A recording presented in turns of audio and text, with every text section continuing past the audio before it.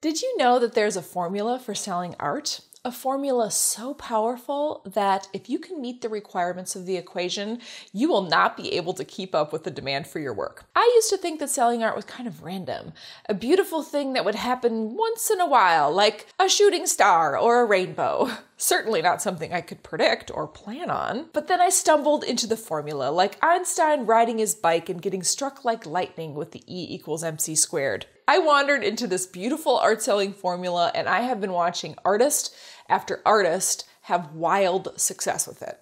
Success as an artist is not random, and it's not luck. Okay, well, there's some luck involved, but as my friend's dad said, the harder I work, the luckier I get. The beautiful thing about this formula is that you don't have to wait for the stars to align and the full moon to fall on a Tuesday on a cloudless night in June. Are you ready to hear the formula? Welcome to the Josie Show, where it's artist-to-artist chat about making art and selling art.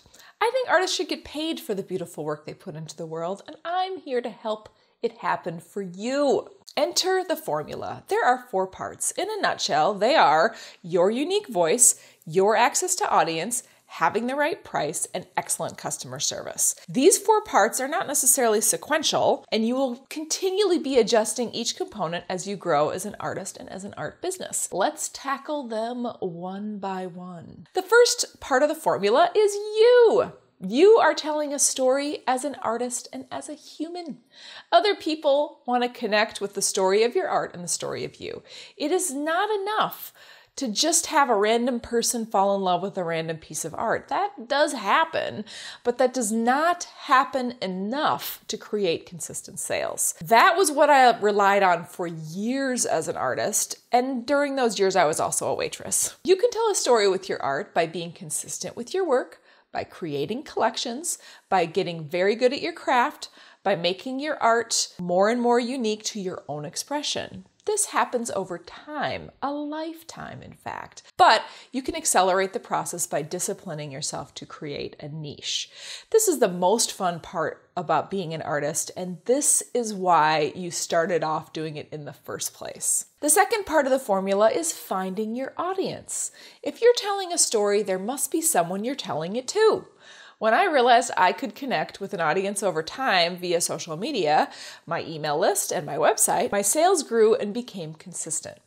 Social media is a powerful tool, but also occasionally exasperating. It changes all the time, the algorithm can feel like it's out to get you, and it can take a tremendous amount of energy to do all the posting and blah, blah, blah. That is why, besides social media, I also spend quite a bit of effort to get people onto my email list. When they're on my list, I am not beholden to the algorithm. They can unsubscribe, of course. They cannot read my emails, of course. But as long as they're on my list, I have a much more reliable connection to them and a way to share my story. The third part of the art selling formula is pricing. You are running an art business. You might be thinking that you just want to sell stuff to offset the cost of your supplies, but I want to get everyone to the place where their art is offsetting the cost of their vacation, their car, and their kids' college education. The right art price means the price that is attractive to your collectors and also ensures that there's a generous margin on top of your costs. If you want a worksheet on this very topic, you should download my pricing guide, which will help you out a lot. You can find it at josielewis.com/pricing. It's a complex topic, but here's a quick tip.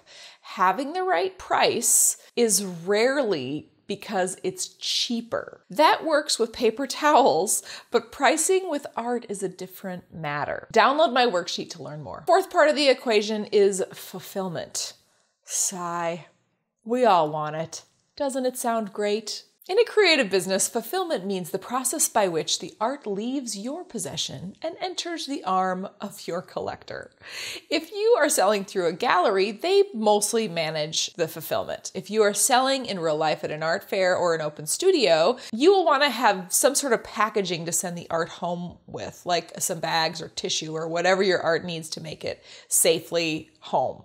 If you are selling online, you'll have to think about shipping. You will need to have some boxes and bubble wrap and a way to buy postage. I know artists that absolutely flat out refuse to sell online because they hate the shipping process so much, but a little planning can make it delightful and exponentially expand your audience. These 4 processes will take a lifetime to tweak and develop. They happen in tandem with each other, and trial and error is required.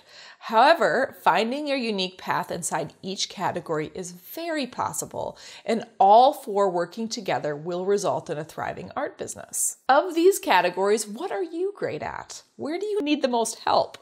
Do you think there are other pieces of the formula that I haven't thought of here? I'll meet you in the comments.